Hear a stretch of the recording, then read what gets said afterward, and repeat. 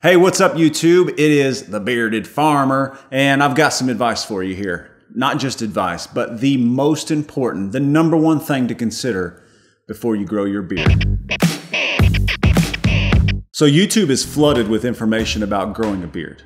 You've got all the best products to use in your beard, how to trim and how to shape, how to wash and how to prep, even how to blow dry your beard. And trust me, I've got all those videos coming for you. But before I go there, I've got to tell you about the most important thing when it comes to growing your beard.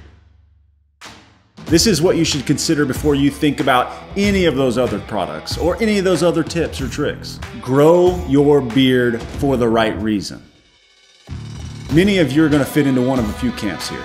You're going to be the guy with the patchy beard, or what you think is a patchy beard, and that's been what's held you back from growing your beard all this time. Or you might be the guy that has the girlfriend or the spouse that says, "Nah, I don't like the facial hair. I don't want you to grow a beard."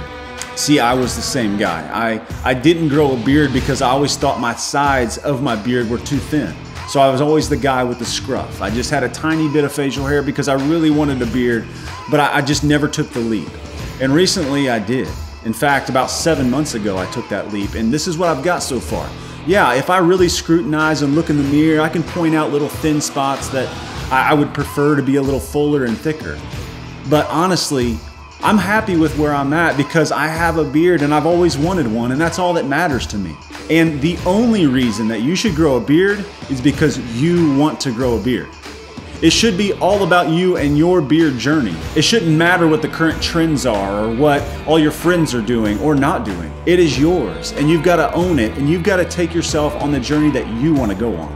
So if you're going to take that journey of growing a beard for yourself, before you do, I want you to do one thing.